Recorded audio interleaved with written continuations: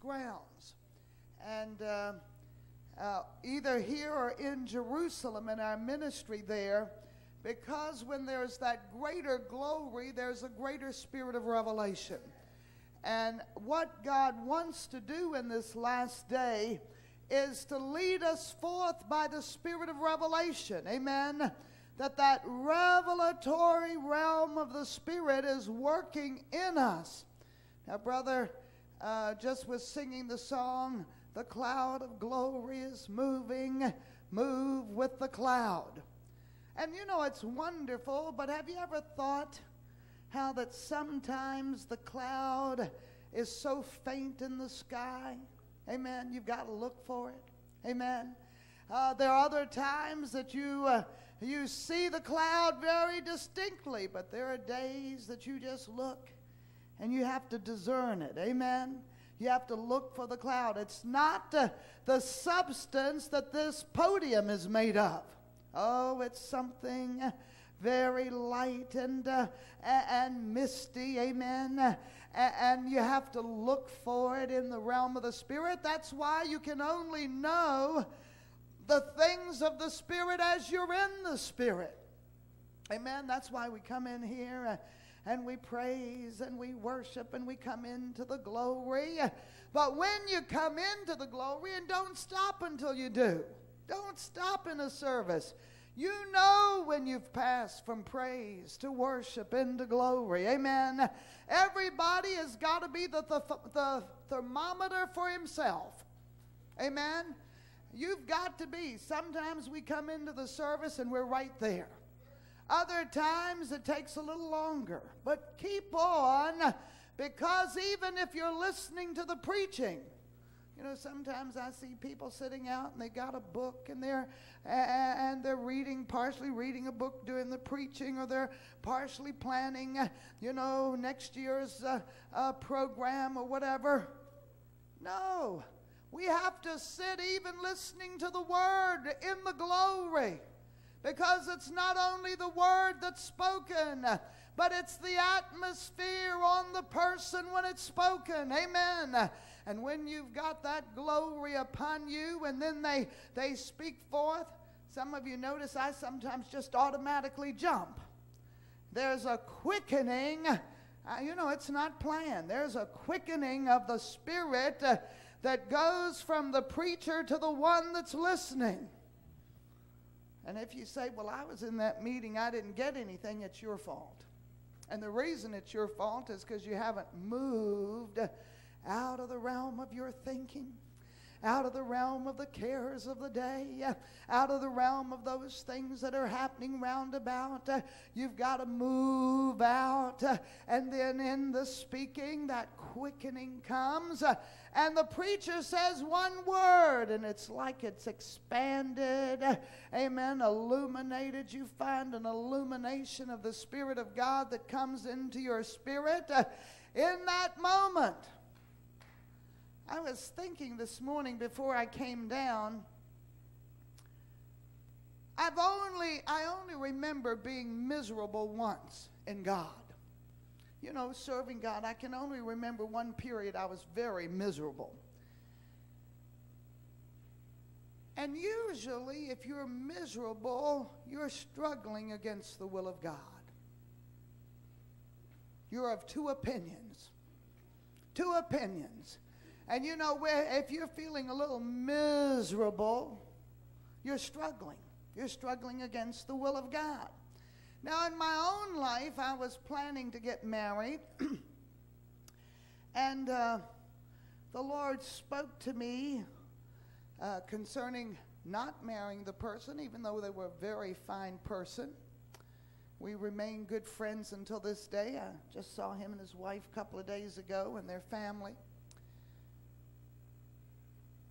But the Lord spoke to me, and then right after, you know what happens, right after God speaks to you about something, that doesn't mean that everybody else goes along with what God says to you. And I recall that a few days later, I was in Hong Kong. He called and he said, "Oh, I'm going to be in Hong Kong next week to marry you." Now, I'd been waiting, months for him to come, and he hadn't come, and God had spoken to me about not marrying him, and I said, yes, Lord. But now, now he's on the way, and you know how we can quote scriptures to justify, well, God only wanted me to be willing.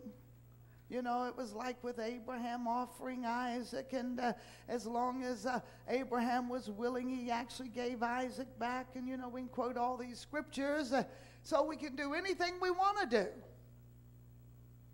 We can talk ourselves into most anything we want to do and have a scripture to back it up. And I thought, well, the Lord just wanted to see if I was willing. And when he found out I was willing to give him up, now he's coming. So I rushed out and I told everybody I was getting married the next week, and excited about it. And then it was Christmas morning, and I went to church in Hong Kong, and I had heard this sermon preached lots of times on what the gold and the frankincense and the myrrh represents. But right in the midst of it, that's why you can't close yourself off because you know the facts of a sermon, because it's not facts that we're listening to. We're listening to the Spirit beyond the facts, beyond the details. Amen. I knew what the gold represented. I knew what the myrrh. I knew what the frankincense. I had heard lots of sermons at Christmas time on that. But right in the middle of the sermon, the Lord, when he said, the preacher said, the frankincenses are willing to deny ourselves for the sake of the gospel. And the Lord spoke to me in that moment. And he said, when you said last week that you were willing not to get married, he said, you thought, well, he's not coming anyway. I might as well give him to God. I didn't realize I thought that, but sometimes the Lord just puts his finger.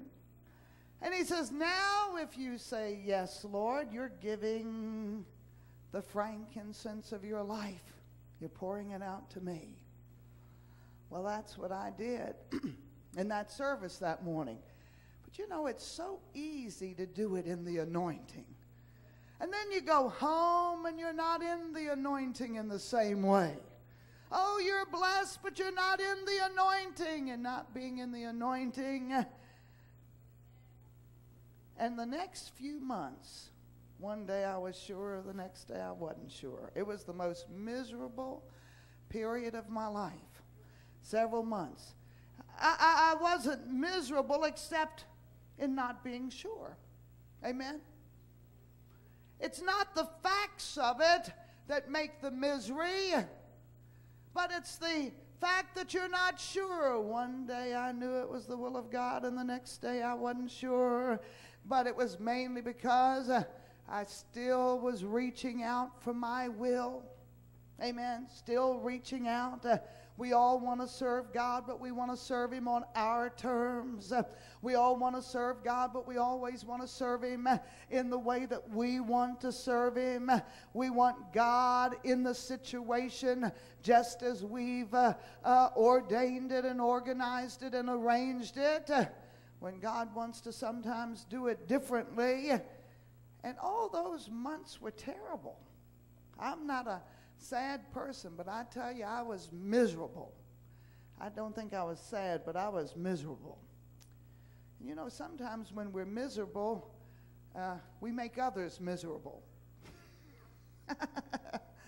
Oh, hallelujah. But one night I had this dream. And in the dream, I saw the most beautiful house. And I saw murals on the wall. And I always liked houses that, had murals painted on the wall. And I saw myself with this beautiful little boy in my arms, red hair, just like this person had. And I was talking to people in the dream. And I said, everything is wonderful. It couldn't be better. There's only one thing that bothers me. I can never work for God again.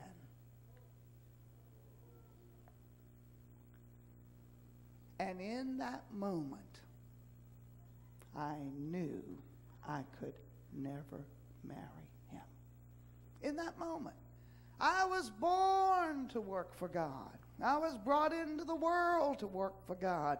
Everything in my life, through the years, I can close the door again and again on anything that would keep me from working for God. There are lots of opportunities, lots of situations, and they look wonderful. But when it comes to the test, can I work for God? I just slam the door behind me and walk on. Amen. Now, he loved the Lord, and he was a preacher. And I wrote him a letter, and I said, this is what I dreamed. What do you think about it? He said to me in a letter, he said, how do I know what's going to happen in the future? Whether or not you would be able to work for God. Now, what I was hoping he would say is, no matter whatever happens in the future, we will always put the work of God first. Amen. That's all you have to say. The way you settle your life is, God comes first. The family comes second. Now, there's some people today that are preaching differently, but it's not according to the Word of God. I don't care what you do in your life. God's always got to be number one, and your family's got to be number two. And I've seen preachers put their families first and God second, and their lives have ended up shipwrecks. And there's a lot of teaching that goes the other way. But I'm telling you, no matter what you do in life, if you do nothing but scrub floors, God's still got to be first. Hallelujah. God first, your family next, and yourself last. Amen. God, mother and dad put God first. And I guess there could have been times if we, as children, we probably thought mother was on the telephone too much talking to the parishioners at just the moment that we had the most, the emergencies of life. But have my brother and I come short? No.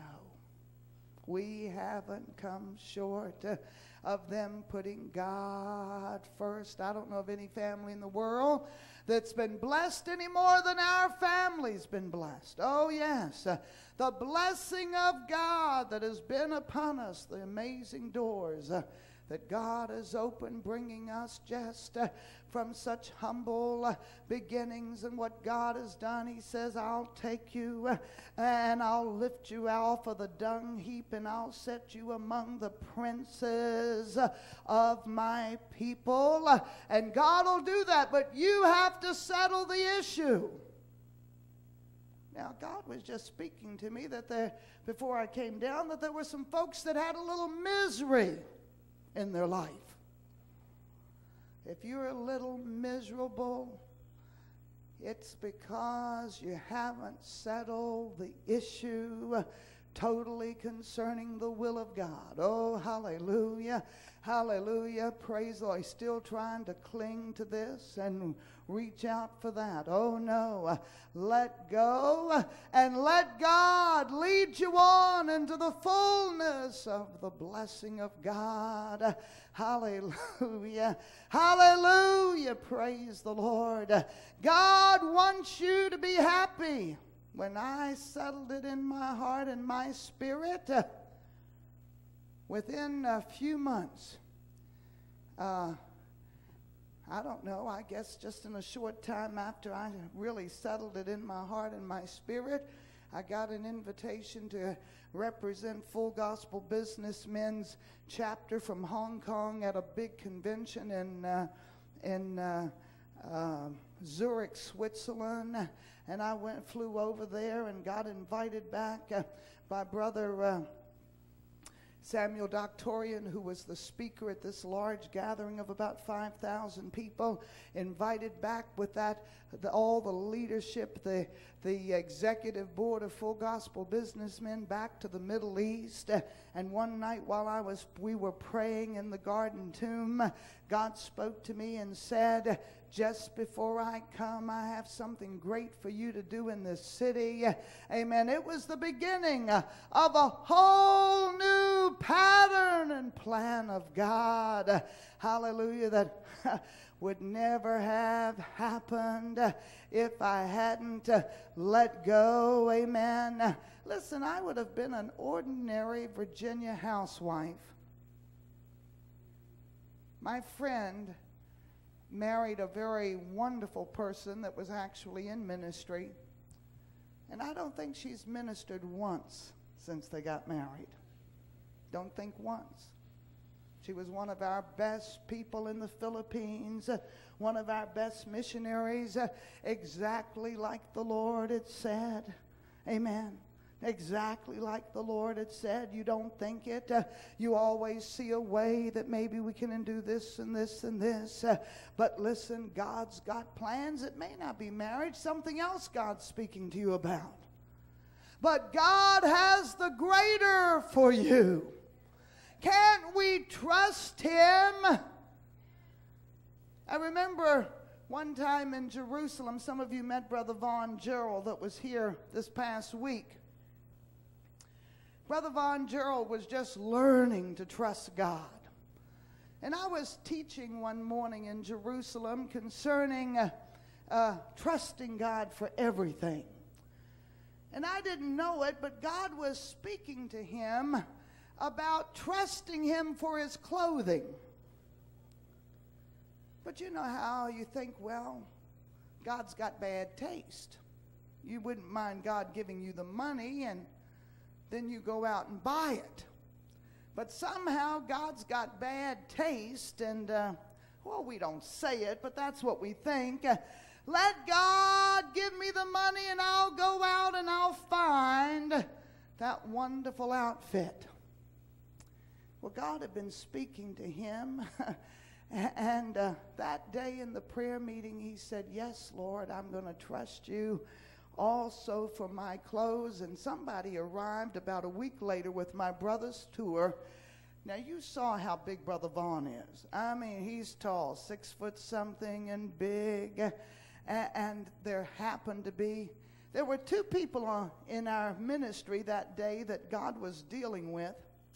One was exceptionally small, very short. I'm trying to think of what person they would be like here in our ministry. I can't think right off of a person that was quite that short, and they were very small. And the other was exceptionally tall. And do you know, on that trip of my brothers, there was a brother just Brother Vaughn's size, and another brother that was just this other brother's size. And both people God spoke to, nobody knew what God was saying. They had both just bought brand new wardrobes for their trip. Brand new suits and shirts and ties and everything to match. And they walked up to both people and said, God told me not to take my wardrobe back to America, but to leave it with you. And here, this little brother that was so short, he had a new wardrobe. And Brother Vaughn that was so tall, he had a new wardrobe. Do you understand what I'm saying? Whether it's suits or whatever it is, God's got good taste. Hallelujah. If He's planning your life, He'll plan for you bigger things than you could ever think for yourself.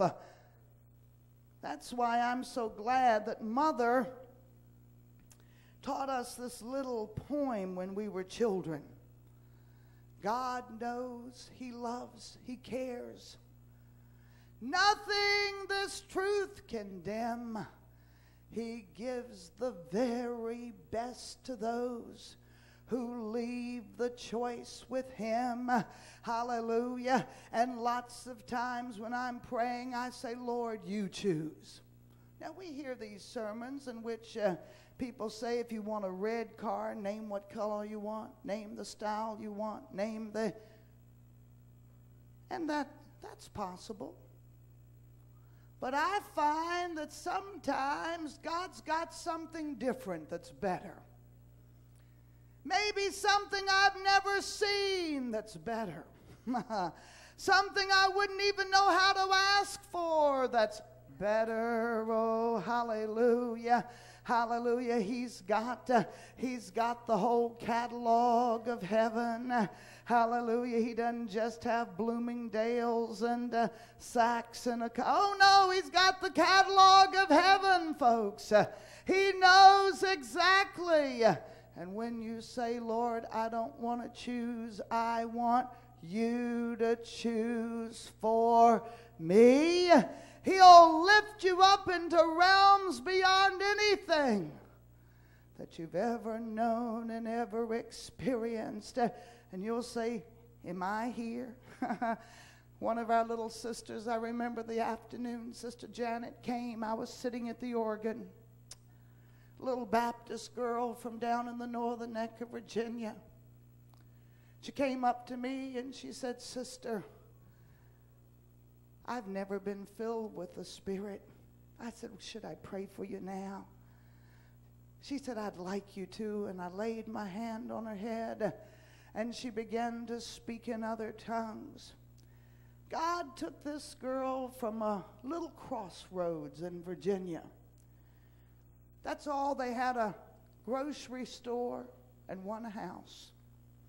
Their little town of Tidewater, Virginia, that's all it was, a house and a crossroads, and it's not much more than that today. But God began to elevate her. And I've seen her sit and pour tea in Jerusalem for world leaders. I've seen her sit. Nobody ever came to Jerusalem from any ministry in the world that ever was given more favor than little Janet was given. Hallelujah.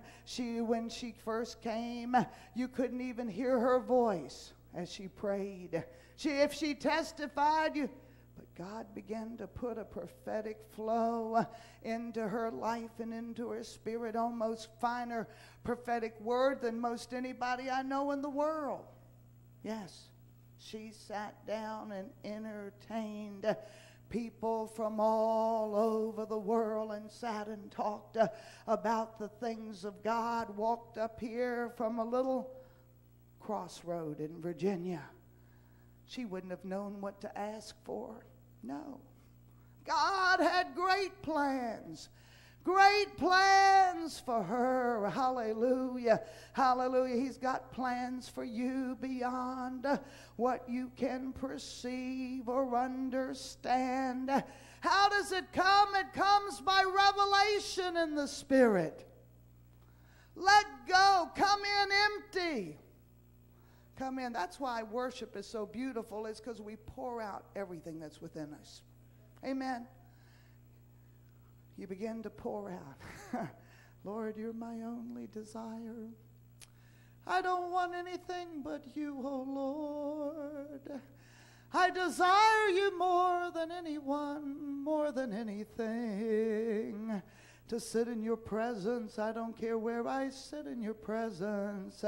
If I sit in Virginia or North Carolina, I don't care where I sit with you. I'm willing, Lord, to sit with you, to walk with you, to talk with you wherever you want to take me.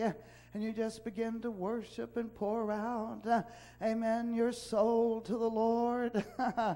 And then when he needs somebody to do this or to do that, he'll lift you from the dung heap.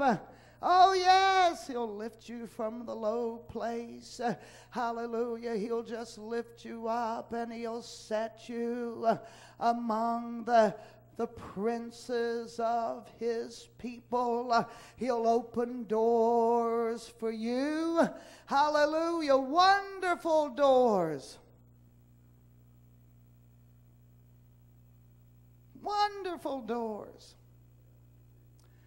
Sister Carneal mentioned the fact that only last fall did I discover that I was the one that had prophesied over Brother Benny Hinn before he went into ministry. In fact, when my brother called me and told me, I said, oh, no, I've never prophesied over Brother Benny Hinn. He had been with him the night before down at Virginia Beach. I said, oh, no, I've never prophesied over him. He said, wait a minute, let me tell you. So he told me what Benny Hinn had said to him the night before. When I was in Oslo a few months ago, he got up in front of all the people and told them.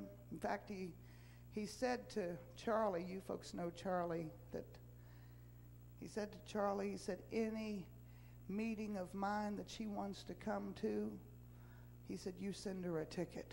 Let her come from anywhere in the world. Well, I haven't had time to take advantage of that yet, but oh, hallelujah.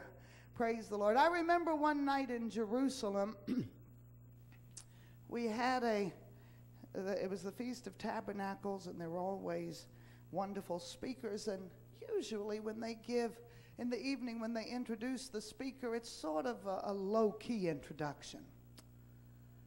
But this night, I mean, the introduction went on and on and on, and I thought, who is this man they're introducing? They said he's preached in at least 50 stadiums of 300,000 each, and he began telling what had happened to him and things that were going on in his life.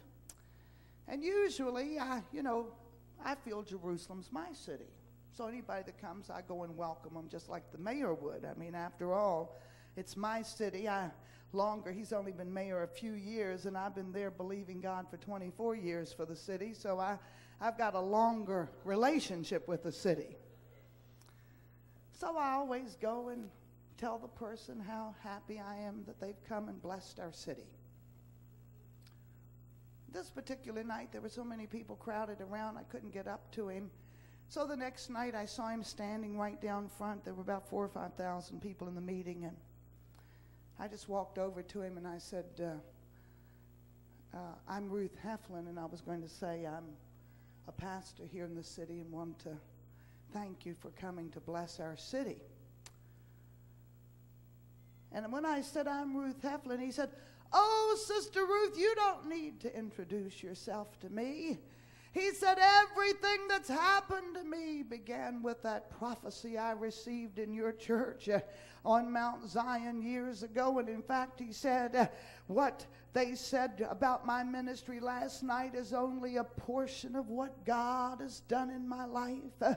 He said, in fact, I had certain limitations put on me as to what I could do. But he said, I've seen such miracles. And he began to go on and on and on. An African brother from South Africa being used greatly of God. Numerous times we've had people say this. Why? Because we take the limits off of God. These little folks that come along, oh, hallelujah, when God speaks and says he wants to do great things, we believe it. Amen. And we encourage them in it. Oh, hallelujah. You say, well, I didn't come here for a life-changing experience. I just came here for a little extra blessing.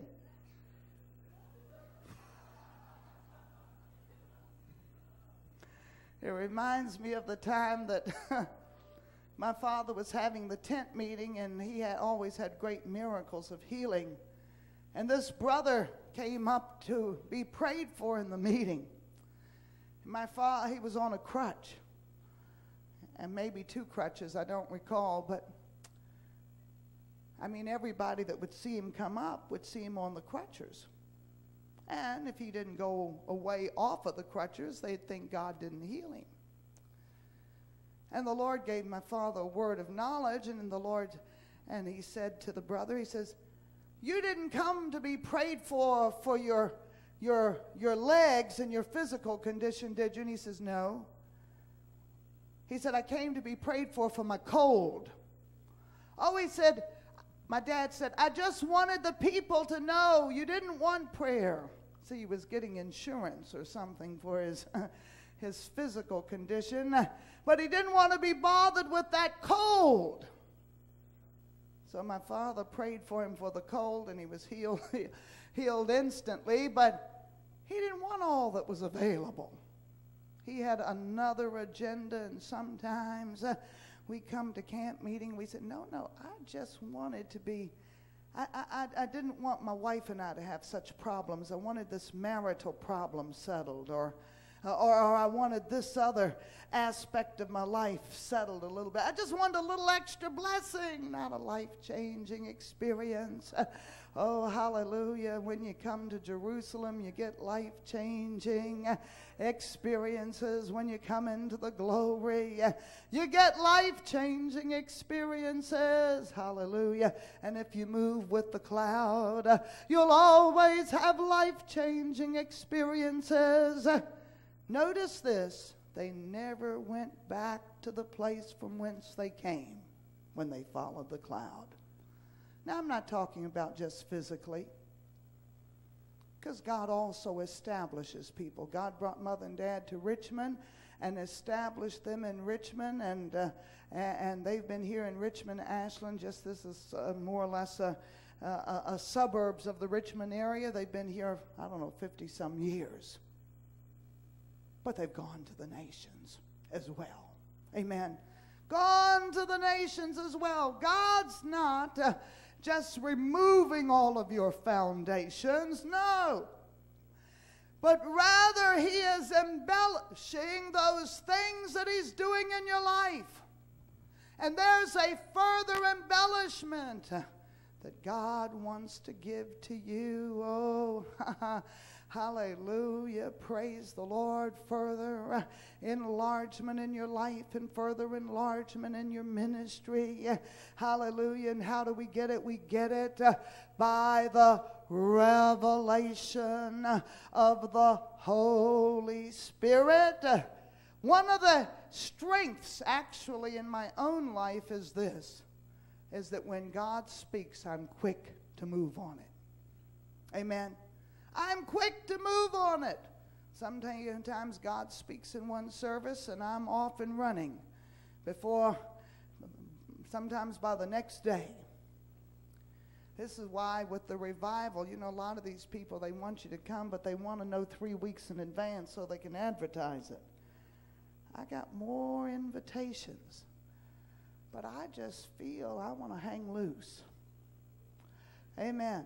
I'm going to take some of them, but I tell you, I just feel I don't want to miss. I don't want to miss these things that come forth spontaneously, as with Philip when he was suddenly just carried away from the revival down to the Ethiopian eunuch. Hallelujah. Just be carried away. Some preachers, you can, they get up and they're proud of the fact that they're booked for the next 3 years. They're going to miss out on what God's doing. Yes, they're booked for the next 3 years. Does that mean God can't use them? No, God can. But there may be some greater things that he would do, amen, in and through them, and some new directions that would begin to come forth if they would just relax a little bit and keep their eye on the glory cloud and move forward by the Spirit of the living God. Hallelujah. Praise the Lord. I have a policy in connection with Jerusalem. Usually, anybody asks me if they can come, I say yes. Because I'm not going to be the voice of no to hinder the call of God. And then let God lead them on as to when to come and how to come and all the other details. But I'm at least giving them an opportunity, a place that they can come to and get started from. What is this campground about? It's a place that people who have the call to the nations, they can come and live simply. have a little place to leave their few little belongings. Amen. But they can go back and forth to the nations and have a family behind them praying, and they don't have to worry about paying the light bill and all the other bills, the rent and whatever's going on while they're gone. They can be free in the Spirit to do the will of God and to go forth and do those things God's calling them to do. Amen. Hallelujah. We've got to have that freedom within and that freedom in the circumstances of our life. Amen. Hallelujah. You can't tell you, I've been in places where you just couldn't even get a phone call through. And sometimes mail never is delivered. Oh, yes, all of those things happening, but you've got to have a liberty in your spirit to do what God wants you to do when He wants you to do it. That liberty of hearing the voice of God and obeying, hallelujah, what He is telling you to do. That revelatory realm of the Holy Ghost. By revelation, one word, if you'll look throughout the book of Acts over and over again, and through Paul's ministry, he said, I went up by revelation. Amen. He didn't just think it was a good time to go to Jerusalem. No, the revelation of the Spirit came for him to go here and there. He's praying, and he sees a man from Macedonia saying, come over into Macedonia and help us. What a weak thing for him to go without an address. I mean, just seeing a man from Macedonia in a vision. He probably could tell he was from Macedonia by the clothing that he had on. And he was willing to rise up and go to Macedonia without a sponsoring church, without anyone to meet him at the airport, amen, without anything being prearranged. He, in the Spirit, saw the vision and saw a man in Macedonia saying, come over into Macedonia and help us.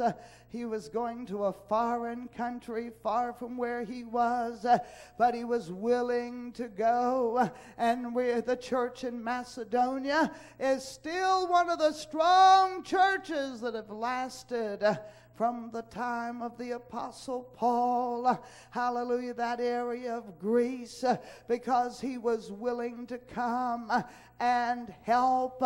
Praise the Lord. Hallelujah. I remember one year I was here at camp meeting, and I had preached that afternoon, that day, from the verse from Psalm 47 that says, He shall subdue the nations under our feet. He shall choose our inheritance for us. What a wonderful verse. And I said to the people, I said, you know, since coming back, I had just come back from Nepal, where I had gone to witness to the royal family about Jesus. I said, since coming back from Nepal, I have such a desire to go to South America. But I said, I don't want to read about South America, because if I were to choose where I was going, I'd go to Rio. I'd go to Buenos Aires, you know, all the exciting places. But I said, I want God to choose for me. He's the one that chooses the inheritance. I tell you, it's not an inheritance if you choose it. Amen. You know how families get involved and they're going to tell mom what they want and tell dad what they want. No. Let the one that's leaving the inheritance choose whether you get the diamond ring or the sapphire. Amen. That's the way inheritance. Let the one that has the inheritance choose. When I finished preaching, I went and knelt down, and my father laid his hand on my head, and I fell back under the power of God, and I began to speak in other tongues. But I knew instantly I was speaking in Spanish. Now, I don't know Spanish, you know, the usual. I know a number of choruses and a few of the little words that we all know. But I recognized I was speaking in Spanish. And then you know how when you're speaking in tongues, you don't usually focus on the words you're saying. You're usually focusing on God. But I heard myself saying, Tarata, Tarata, Tarata. And I knew it was the place in South America I was to go. I knew it. I just felt that. When I got up off the floor, I was walking back across the campground. That was the year that Sister Susan came to our camp.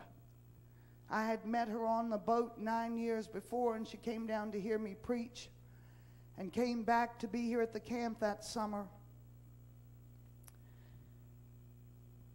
And she said to me, she said, if you have a few minutes, I'd like to draw something for you. Well, I had my mind on this word, Tarata. And I said, well, come with me to my mother's. I was living at my mother's house. I said, come with me to my mother's house. And I said, because God's just spoken something to me I want to look up. And I wasn't paying too much attention to the fact that she was drawing, because she's actually an art historian, but she had been teaching in an art school in Washington, D.C., and teaching a number of the children from the Kennedy administration. And she'd been sitting in our meetings drawing.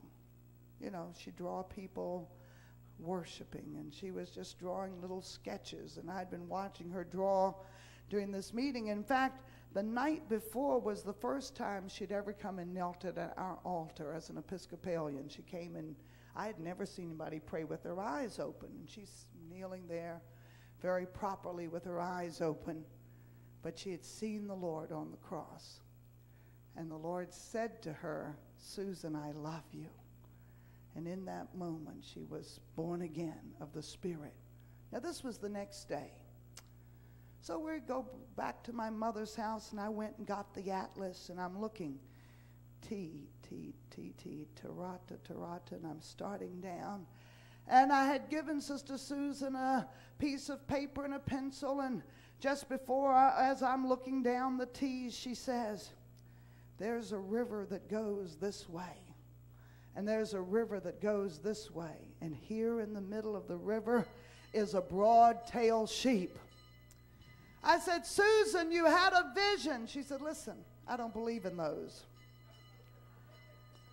Let me just draw this for you.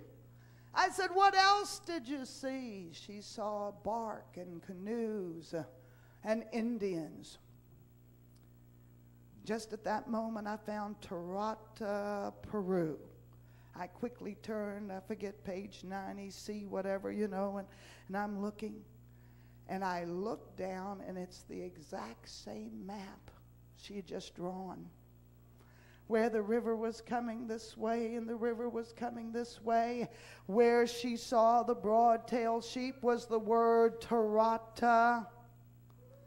She suddenly got very nervous because she was afraid I was going to act on it, and she didn't want to be responsible because she had drawn this little map. I said, Sister Susan, you know, I just came back from Nepal, where I was sent to witness to the royal family. I didn't even have a map, and you know the success of that story.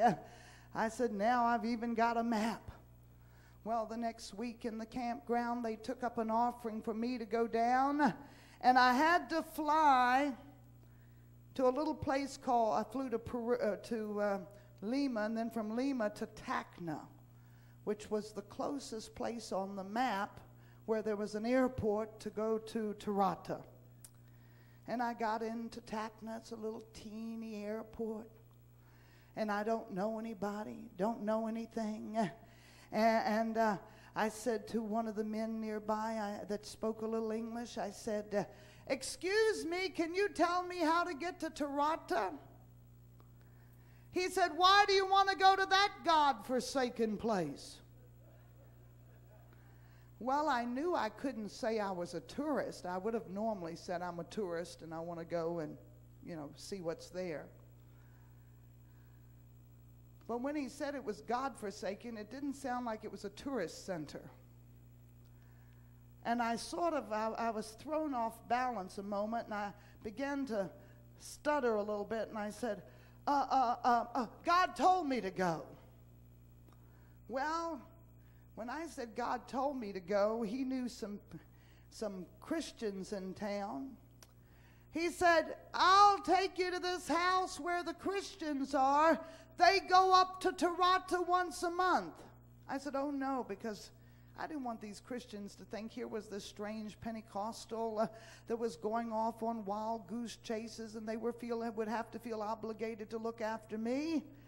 I said, no, tell me, do I go on a donkey? Do I go on a boat? Do I go on a bus? Do I go, on the back of a truck? How do I get there?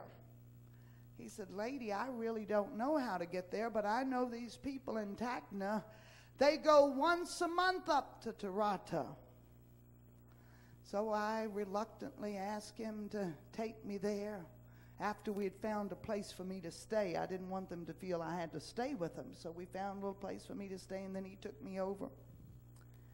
When we knocked on the door, he said something to him in Spanish and spoke.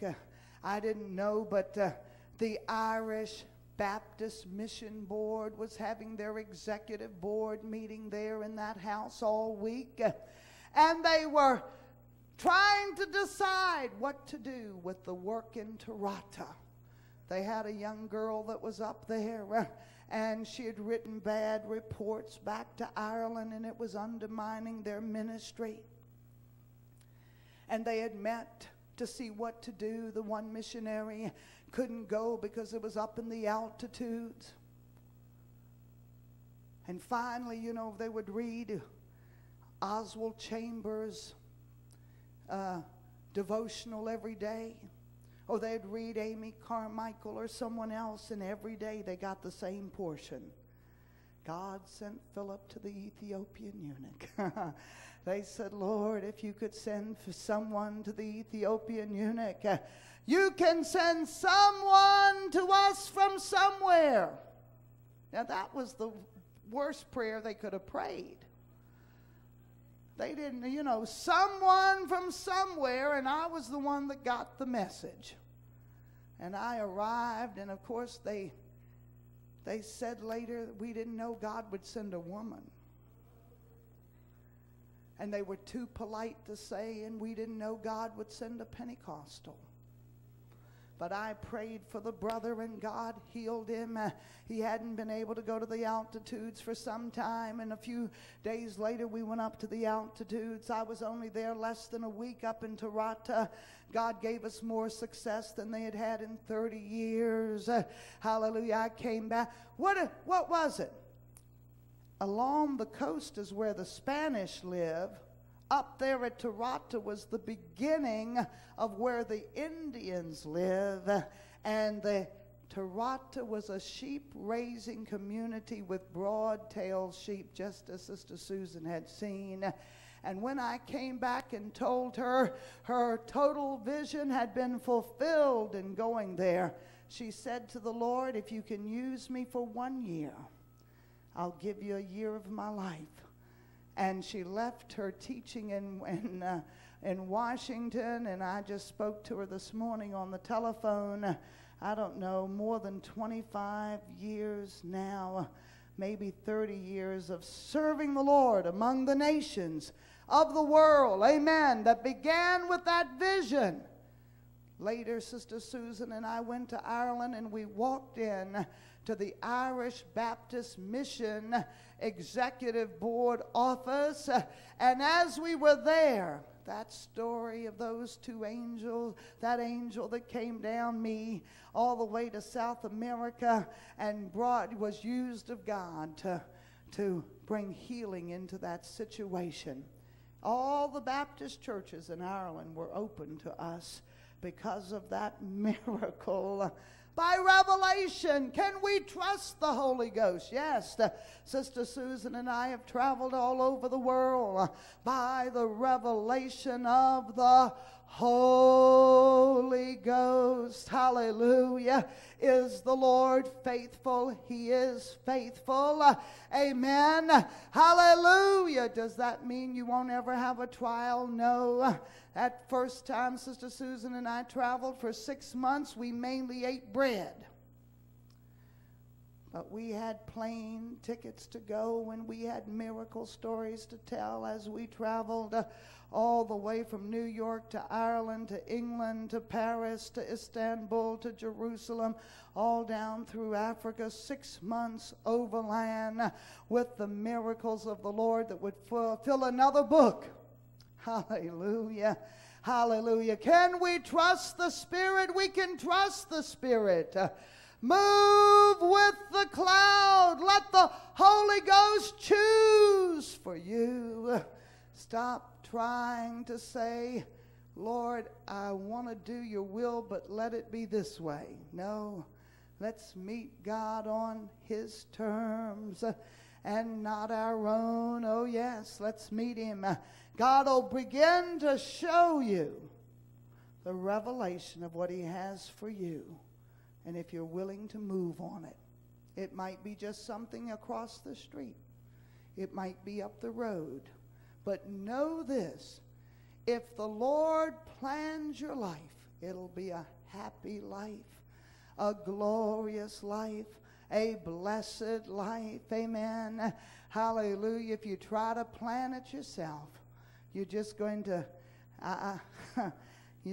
have your feet all tangled in the.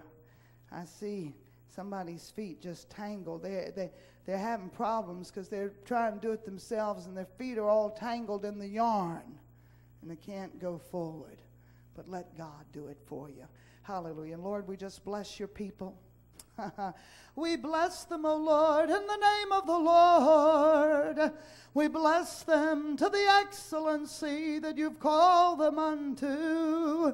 We bless them, Lord, unto the open heaven that's above their head. Let them not kick against the pricks and resist the call of God and the plan of God. Let them say, here am I, O Lord, choose for me. Here am I, O Lord, plan for me. Here am I, O Lord, do for me, even according to your will, according to your purposes. Sharabakiki alamai, ikurbiarisi alamando yamamai.